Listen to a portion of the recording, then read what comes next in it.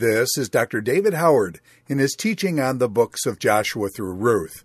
This is session number 31, Introduction to Ruth.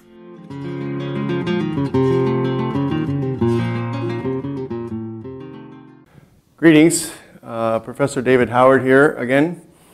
And in this segment, we're going to be talking about the book of Ruth. So if you've been following the video lectures of mine, we've covered Joshua and Judges and now Ruth.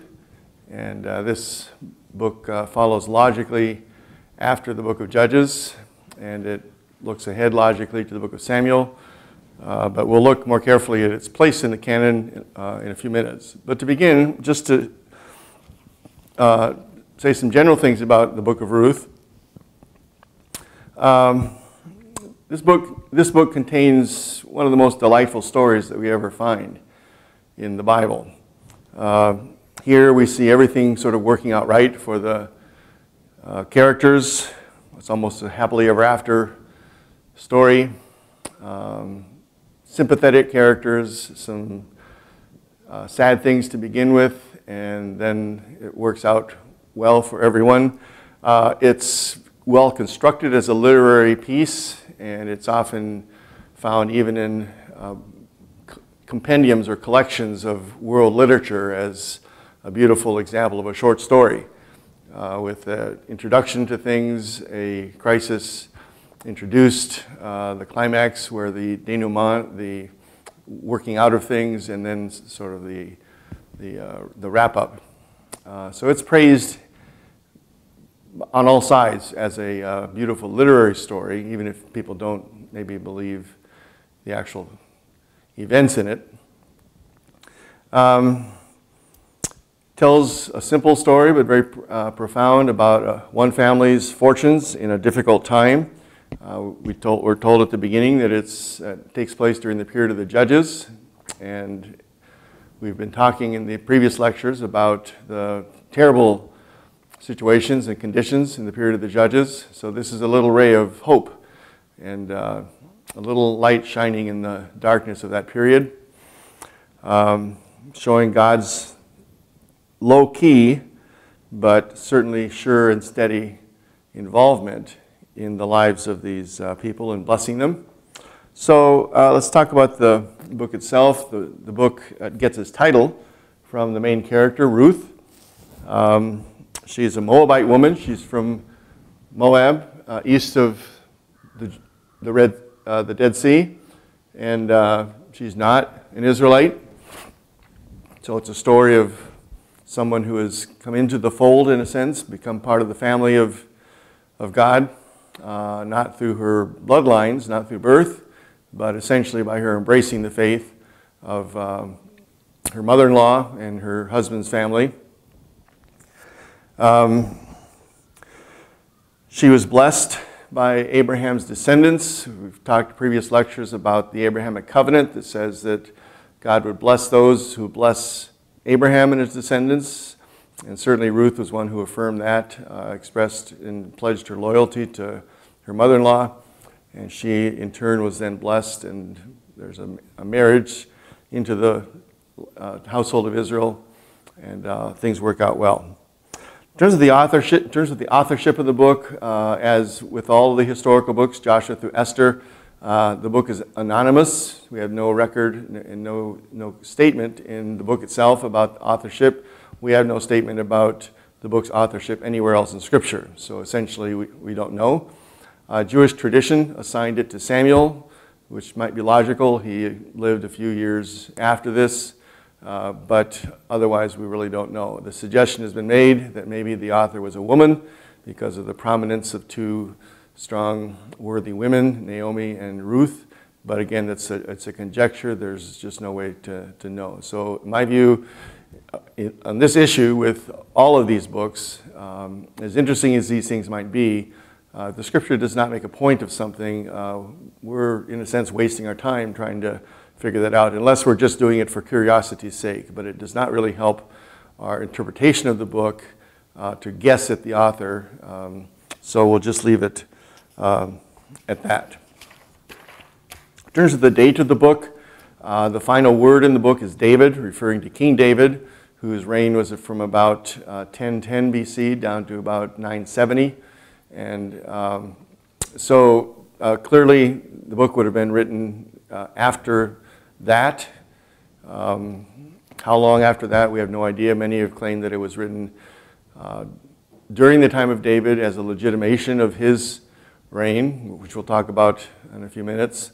Others have argued that it really was written centuries later, during the time of Ezra and Nehemiah, and the reason for that being that Ezra and Nehemiah both instituted reforms in which they had discovered intermarriage with foreigners, and they forced a mass, essentially divorce there, putting away foreign wives from the men in God's people. And many have argued that this book kind of shows the other side of the coin, namely the embrace of a foreign wife, and she became part of the family of God. And some have argued that this book was written as an intentional polemic against those other books. I think it's clear that this book does show the other side of the coin from Ezra and Nehemiah, but I think there's reasons for the mass divorce in Ezra and Nehemiah, and there's mitigating factors there that we can't get into here.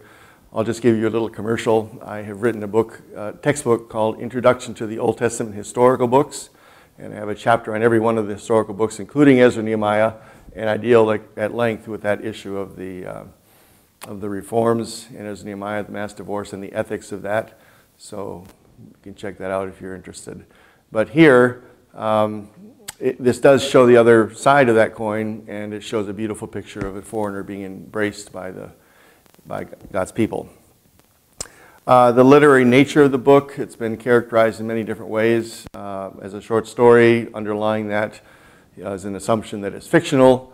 Some scholars have talked about it more of a historical short story, and I think that's a good characterization. There's nothing in this book that suggests that it's fictional. As a matter of fact, there's more evidence that suggests that it's not, because of the careful attention to names.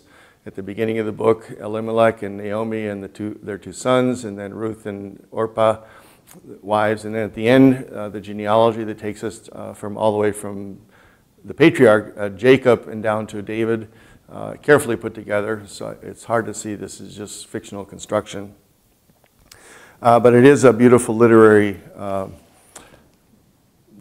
document in that sense. Let me say a little bit more about the literary nature of the book. Many scholars, as I've noted, praise the book for its beautiful storyline, but when you get to the end of the book, you have kind of a wrap-up at chapter 4, verse 17, where Ruth and Naomi have married. They have a son. His name is Obed. He's the father of Jesse. He's the father of David.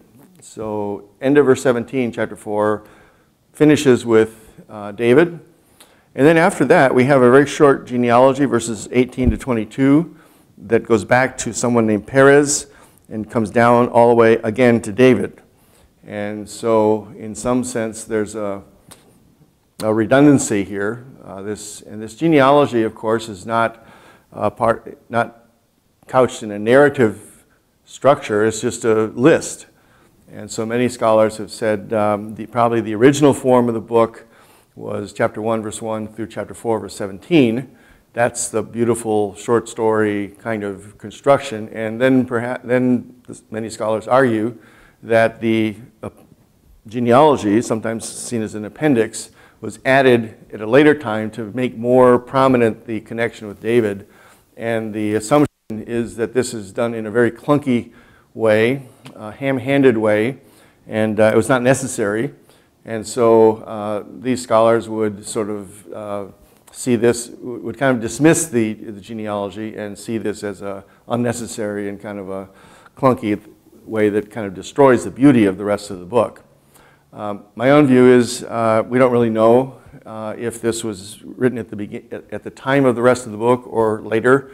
And in some senses, it doesn't really matter, because it is part of the final form of the book. This is the form that's come down. There's no manuscript evidence anywhere that the book ended at verse 17 of chapter 4. So if we're going to interpret all of Scripture, we're obligated to take it as it is and not sort of slice it up in ways in which we might prefer to see it. So my mantra almost with many of my classes is that our job as exegetes, if we have an exegete hat on, an interpreter's hat, my job is to interpret the text that's there, not the text that I wish were there, or that I think should have been there, or should not have been there. So as we talk about the book, we will talk about the significance of the genealogy as part of the book. And in some ways, in a literary fashion, it does fit because we have, in chapter 1, verses 1 to 5, the listing of many names and kind of setting the stage. And then at the end, we have a listing of many names and kind of wrapping up, putting into context. So it's kind of bracketed by lists, chapters 1 to 5, and then chapter 4, 18 to 22. What is the purpose of the book? Many guesses, many descriptions of that have been offered. Certainly it's a beautiful book that talks about loyalty and family ties, and things work out well, and we would certainly do well to look at it through that lens. As I said, some have seen it as an anti-Ezra-Nehemiah polemic, arguing in favor of more inclusion of foreigners. Some have just said it's nothing more than just a pleasing short story, the same way we would read short stories today, or some of the fairy tales that we enjoy. I think there's more to it than that, of course. I think that clearly the idea of loyalty is there. I think that it does show a very beautiful story about a family and God's working in a low-key way in the life of a family. But I think we have to take seriously the references to David at the end of the book. And in that sense, if we see the flow of the books that we've been studying here, Joshua and especially Judges saying things have gotten to this downhill low point because there's been no godly king in the land and we need a king. The book of Ruth then, following upon that in the Protestant canon, leads us ahead gives us one story in the life of the lineage of the great godly king that was to come, David, and David is introduced in the very next book, of course, in 1 Samuel. So I think it's there. We certainly have to think in terms of, when we talk about the purpose of the book, we certainly have to think in terms of the Davidic nature of it, and I think it's looking ahead to the coming of the godly King David. It's part of a legitimation of the kingship of David, but also to show that God's providence is working. God is not absent the way he seems to be different parts of the book of Judges. God is very much present in the life of one family, and we just see a snapshot of that family a few generations before David comes along. In terms of the place of the book in the canon, as I've just said, in our Bibles, most of us who are reading Protestant Bibles, it comes right after Judges, and it fits there because the book begins by saying, in the days when the judges judged, in the days when the judges ruled, there was a famine in the land, and it goes on. So right away, we have the setting placed against that backdrop, and it fits very well here.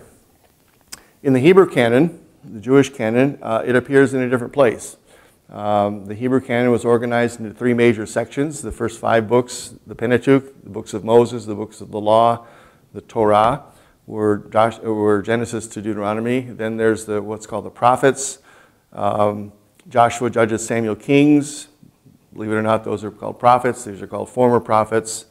And then right after Kings is Isaiah, Jeremiah, Ezekiel, and then the book of the 12. So there's 8 books of prophets in the Hebrew canon. Different ways of counting. They're the same books as we have there. So the book of the 12 includes what we call the 12 minor prophets. But then in the next section, it includes all the other miscellaneous books that are not included in the first 2 sections, usually beginning with Psalms and then Proverbs, Psalms, Job, and then Proverbs. And then immediately after Proverbs is Ruth. Ruth is the first of what are called Megillot.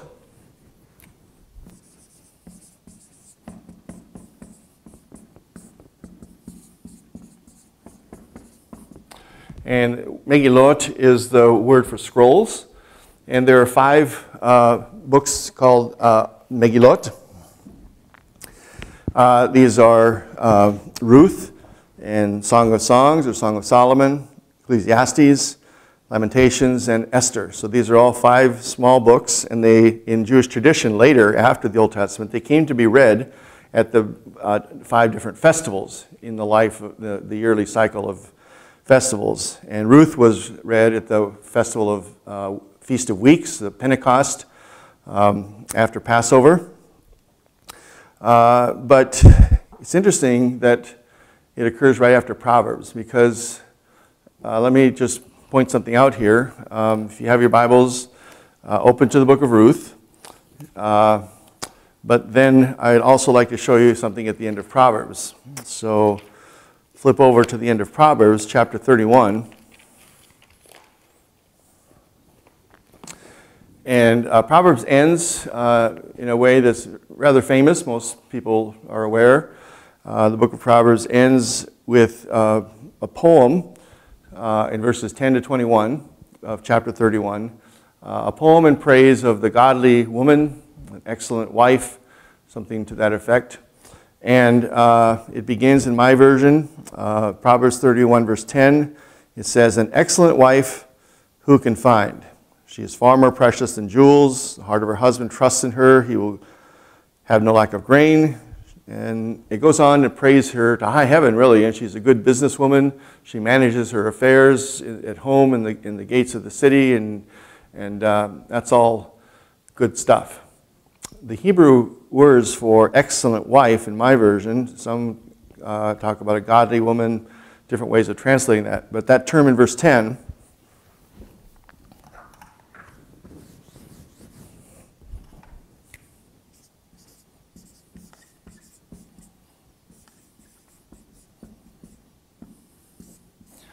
that term in verse 10 is eshet chayil. Eshet is the word for wife or woman. And this is a word translated worthy or excellent. Sometimes it's a word sometimes referred to men, referring to men, and usually it's translated as valor. The term mighty men of valor includes the word chayil there. So we'll say that about Esther, about the godly woman in Proverbs. This is an excellent wife. Now, if we go back to the book of Ruth, in chapter 3, when Boaz is talking to her, he says, Ruth chapter 3, verse 11, Boaz says, now my daughter, do not fear. I will do for you all that you ask, for all my fellow townsmen know that you are a worthy woman. In my version, that's the translation. And the 2 words there are the exactly same thing that we find in Proverbs, eshet chayil. So an excellent wife, ESV translate that way in Proverbs, worthy woman here. Some ways it would be nice if the version translated the 2 in the same way to show the links, because they are exactly the same 2 words in Hebrew. But the point being, Proverbs ends with talking about the ideal woman, the ideal wife, let's say. And then we have an example of that in the very next book in the Hebrew canon, a short story showing Ruth as a paragon of that kind of excellence, that kind of worthiness. So that's a really interesting connection in the way that the Hebrew canon is laid out. It's also interesting in the placement of the book, the way we know it, with Judges, because the book of Judges also ends with that same word chayil in chapter 20. So if you want to flip back a couple pages, when it's talking about the men of Benjamin and this civil war that's entangled the people, the men of Benjamin are valiant warriors and fighters. And in Judges chapter 20, verse 44, it says 18,000 men of Benjamin fell, all of them men of valor. Men of chayil. So, and then also end of verse 46 mentions the same word. So we don't think that Ruth was a warrior type, but it is interesting, the wordplay. It fits with the end of Judges. These are men of fighting valor. She is a woman of great valor and value and worthiness in Ruth, and she's the paragon of virtue and example like the woman in Proverbs. So those are some things about the place of the book in the canon.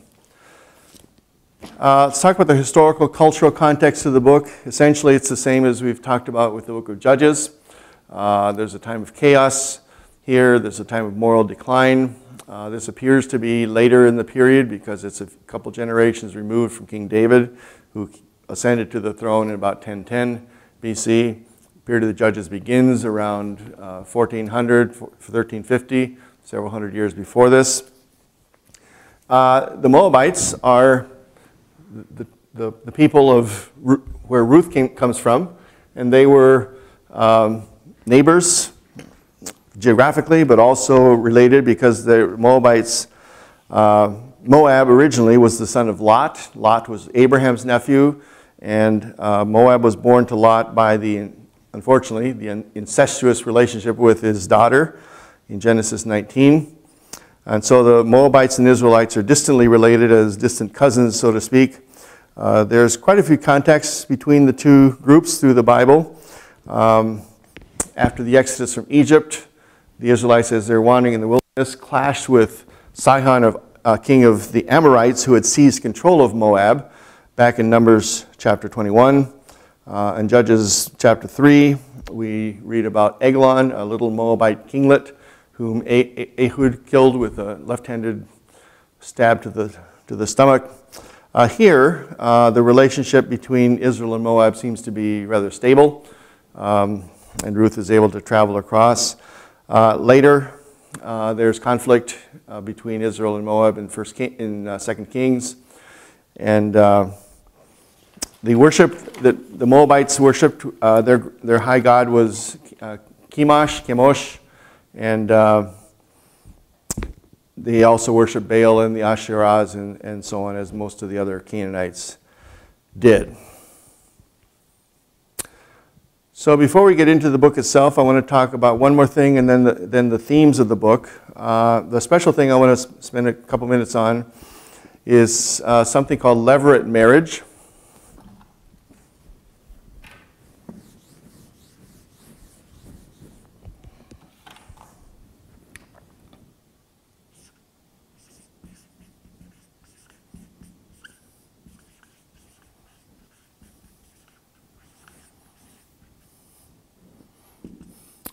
And this comes to the Latin term levir, which means brother or brother-in-law. And in chapters 3 and 4, where we have Ruth and Boaz getting ready to be married, there's a little glitch that appears because there's someone who is a closer relative than Boaz, and he says that this man has the rights / obligations to marry Ruth before Boaz would have any rights. And so many discussions in the book of Ruth claim that the law of levirate marriage, which is actually told about in the Pentateuch, actually is what's going on here in the book of Ruth. And I would say no, there's some close analogies, but not exactly. There's two passages in the Pentateuch that are kind of the backdrop to this. And so we'll look at those. The first is in Deuteronomy chapter 25. So let me ask you to turn back to that. And this is the passage where the actual levirate marriage is mentioned, where a widow's brother-in-law is obligated to marry her and to have a child, a son for her. So let's look at the context, and then we'll see how it relates to the book of Ruth or how it does not relate to the book of Ruth. So Deuteronomy 25, starting in verse 5. It says, "If brothers dwell together and one of them dies and has no son, the wife of the dead man shall not be married outside the family to a stranger. Her husband's brother shall go in to her and take her as his wife, and he shall perform the duty of a husband's brother to her." So in other words, if woman's husband dies, she should be remarried to one of his brothers, not marry outside the family. And the English words perform the duty of a brother-in-law, or of a husband's brother. The Hebrew word behind that is the word yabam.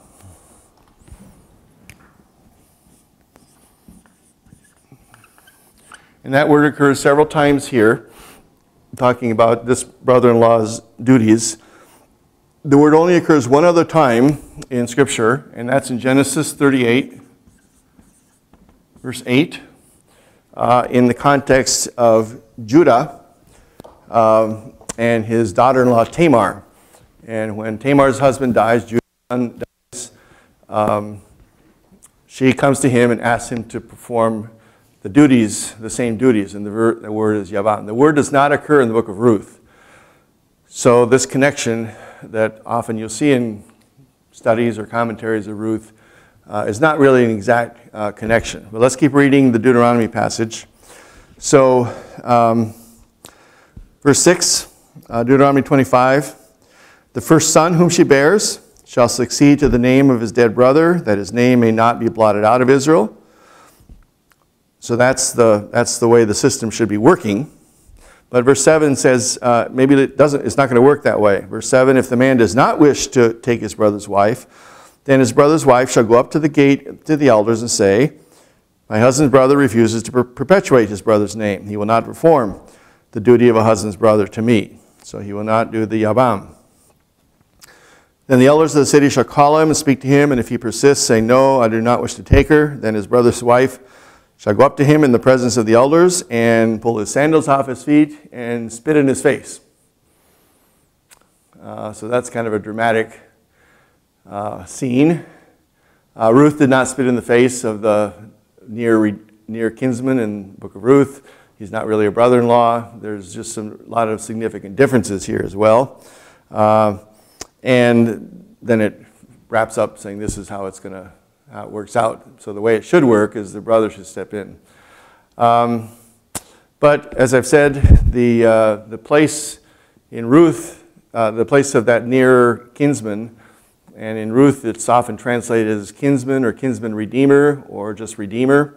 The word there is different. The word is goel.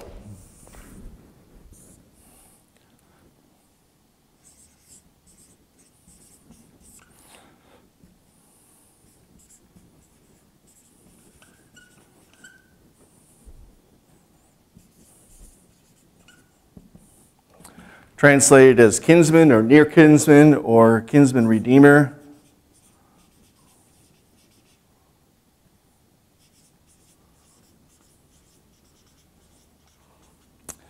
And this is the word used. And that word is used not in Deuteronomy 25 at all, but it is used a whole slew of times in the book of Leviticus chapter 25. So that seems to be a closer analogy. So let's look at that passage, Leviticus 25. And there are two sections in that chapter that are relevant to this. One is in verses 23 to 34. And this is the section of the redemption, the verbal form of goel, the redemption of property. And then in verses 35 to 46, there is the redemption of poorer relatives or poorer brothers. And so those two scenes or those two pictures seem to be closer to what's going on in Ruth because the word used is exactly the same, goel or the verbal form gaal. So let's look at a couple of verses here. Leviticus 25, verse 23. The land shall not be sold in perpetuity, for the land is mine, says the Lord. We've made that point back in the book of Joshua, that the land of Canaan did not really truly belong to Canaanites, but it belonged to God. Even when Israel is involved, it still belongs ultimately to God. God says, you are strangers and sojourners with me, and in all the country you possess, you shall allow a redemption, there's the word gaal, of the land.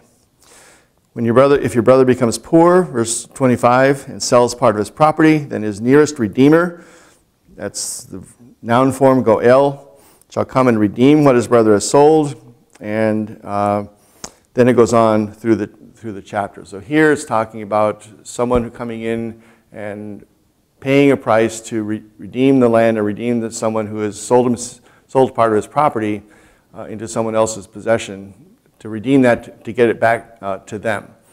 And that's sort of the thrust here. It kind of shows the value, importance of property ownership, or at least stewardship, and God owns the land, but he gives it to people, to individuals, to tribes, to the land of Israel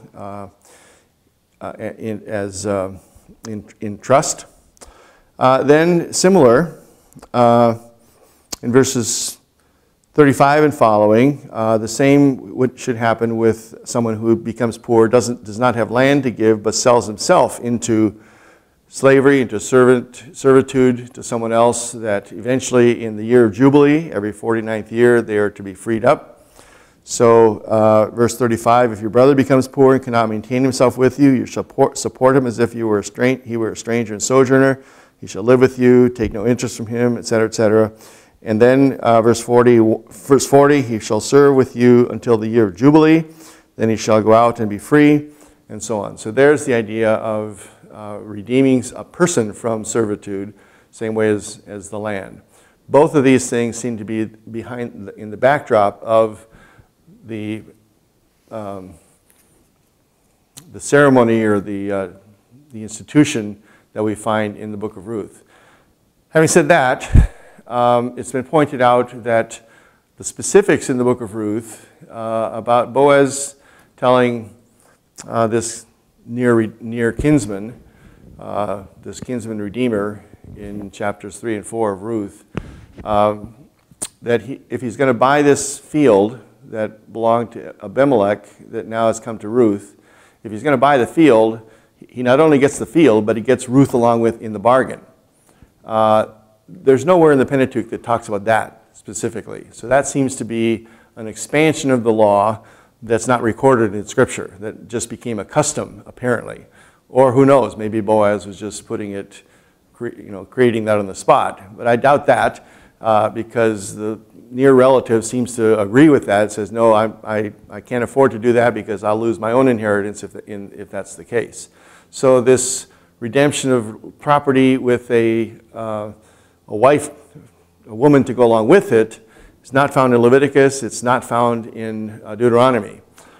Now, it has elements of both those passages. Here's the widow being redeemed by someone, which echoes in some ways the Deuteronomy passage. Here's the redemption of land, which echoes the Leviticus passage. But it's not exact in either case. In Deuteronomy, it's a different word. And in Leviticus, it does not mention a woman coming along with the bargain. So you will see many studies of Ruth talking about the levirate marriage or this kind of custom, but it's not exactly the same as any of those. It's its own little new kind of thing that we find in the book of Ruth. Perhaps over the centuries, some of these other criteria had been added as a custom, not as commanded by God in the Pentateuch.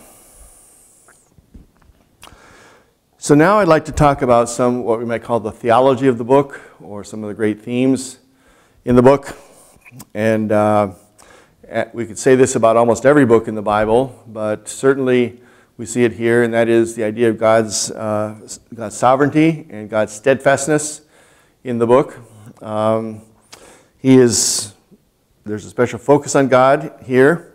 It's interesting to notice, for example, it's a short book, of course. It's only 85 verses. But in 23 of those verses, God is mentioned. So a good, more than a quarter, close to a third of the book mentions God specifically. And it's interesting that in 21 of those cases, the mention of God comes from the mouth of the characters. In other words, the characters themselves are clearly bringing God into their lives and acknowledging Him and so on. The narrative framework around it, in other words, the author of the book, as he's writing about the characters, only mentions God twice. Once at the very beginning of the book, chapter 1, verse 6. Once at the very end, chapter 14, verse 3. Otherwise, the references to God are in the mouths of the characters, but it clearly shows God as involved character in the book, and the human characters are clearly acknowledging God here. Beyond that, we can see the way events unfold, that God is always there. It's a well-ordered, and things just kind of work out well. But that kind of leads maybe to a second point we could make, and that is, ironically, we could perhaps talk about God's hiddenness in the book. His role is a steady, quiet one, but as I said, the narrator, the author of the book, doesn't really tell us this happened because God directed the events that way. Or several times, it seems like there's more coincidences. For example, in chapter 2, verse 3, about Ruth, it says, as it turned out, she found herself working in a field belonging to Boaz. It's almost like, it just so happened that way. Other historical books would probably say God led her to the field of Boaz, or something to that effect. Chapter 3, verse 18, Naomi is speaking to Ruth. She says, wait, my daughter, till you find out what happens. She doesn't say, till God causes this to take effect. So in some ways, many commentators have compared the book of Ruth to the book of Esther. In the book of Esther, God is not mentioned at all. I would argue that he is very much present sort of in the background and providentially working out. But it seems to me that in the book of Ruth, certainly, book of Esther, certainly, and to another extent Ruth, the hiddenness of God is also an intentional part of the book. And the point being that sometimes in real life, we're not always sure what events are directed by God or what events are allowed by God and to go maybe against his will. Yes, ultimately all things work out together for those who love him. But sometimes God lets things go and his hand is not quite as involved. And the author of the book certainly sort of seems to step back and let that play out in the mouths of the characters, but sometimes seems to be talking more about just events worked out in the favor of God's people. A third piece of the puzzle in terms of the themes of the book, I would argue, along with many commentators, that it really does fit into this larger, broader, what I would call the theology of the monarchy. We have a separate video clip where we talked about the idea of God's plans for kings in Israel that goes back to the very beginning. It might be good to review that if you haven't seen that one. From the very beginning, God promises kings to the line of Abraham, Genesis 17 and Genesis 35, and then it promises to the line of Judah, Genesis 49. There's a very important passage in Deuteronomy 17 that gives the characteristics of the godly king. The godly king is not to be like the kings of the nations around, but rather there's a very countercultural picture of the godly Israelite king. The king is not to multiply horses and to trust in his own military or trust in foreign alliances, but he is to be rooted in God's word and trust in God to be the warrior. So that's a backdrop, especially to the book of Judges, where things go downhill so far and so fast. And the author of Judges repeatedly says there's no king in Israel, everybody was doing right in his own eyes. Things had gotten to this point, says the author of Judges, precisely because there was no godly king in Israel leading people toward the Lord instead of a decentralized, everybody doing whatever they wanted. And the book of Ruth fits into that pattern, particularly on the emphasis on David. So let's take a look at that now, and we'll kind of go over it more briefly as we go through the exegesis of the book. But turn to Ruth chapter 4. Before we just remind you, at the beginning of the book, maybe it's better to start at chapter 1, and notice that the story is from the family of a man named Elimelech, and he had his wife Naomi, 2 sons, Mahlon and Chilion, and they were Ephrathites from Bethlehem in Judah. And of course, as we read later, we find out Bethlehem is the city of David. This is where David is from, and it's in Judah, echoing the promises to Judah back in Genesis 49 that a king would come from his line. So the stage is, this is a family from Judah, the family from Bethlehem, and Ruth, of course, a foreigner, marries into this family. So now let's go to chapter 4. And we see this genealogy at the end of the book. It takes us from someone named Peretz,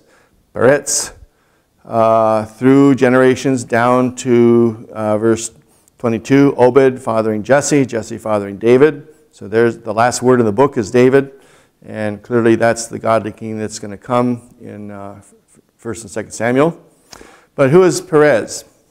We see up in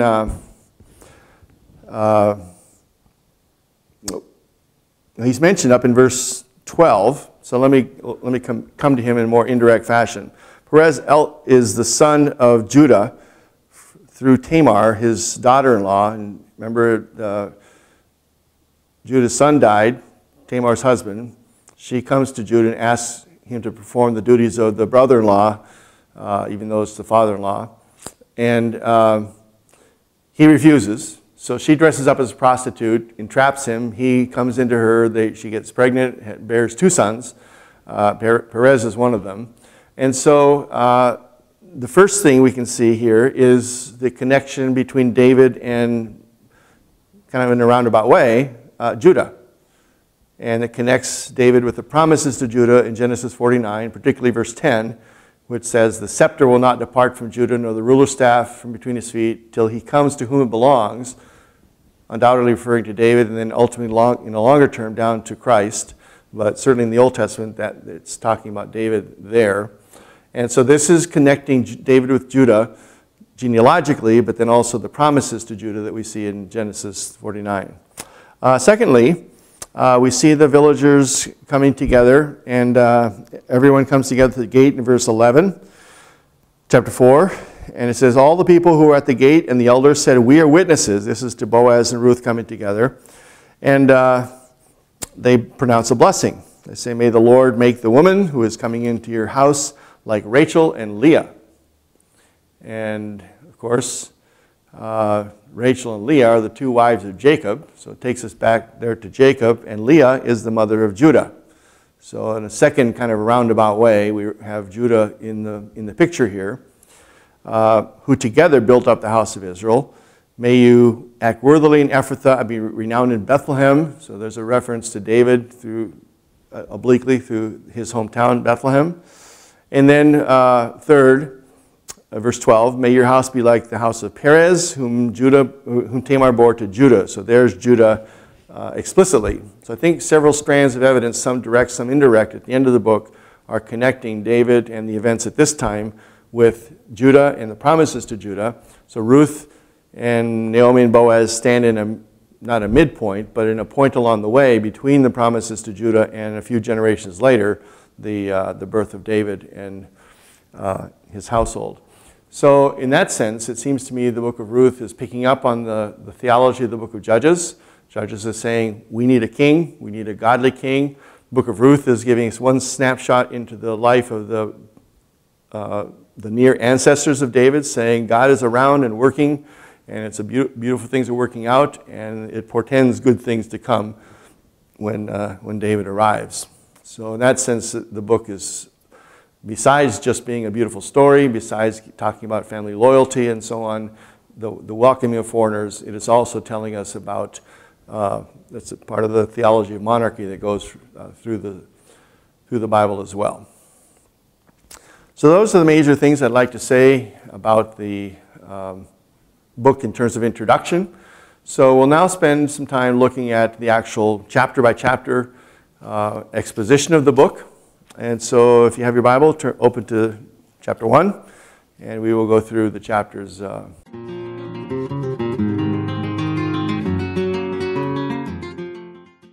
This is Dr. David Howard in his teaching on the books of Joshua through Ruth. This is session number 31, Introduction to Ruth.